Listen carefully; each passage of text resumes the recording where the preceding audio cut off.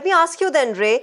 If even if I consider what you're saying as a justification of what's happening in the Russia-Ukraine war, then when does Ukraine get the NATO membership? One of the main reasons why this war actually erupted. Why hasn't the United States and the EU and the entire NATO come to a conclusion when Ukraine will be given the NATO membership?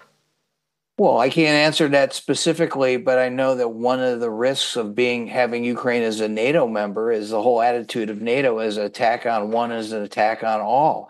So if Ukraine is then a NATO member and gets attacked, then NATO members are obliged to intervene on Ukraine's behalf. And look, nobody in the United States wants U.S. troops to be fighting in Ukraine against Russia. That crosses a line, I think, that leads to a wider war, possibly a nuclear war, and nobody wants that.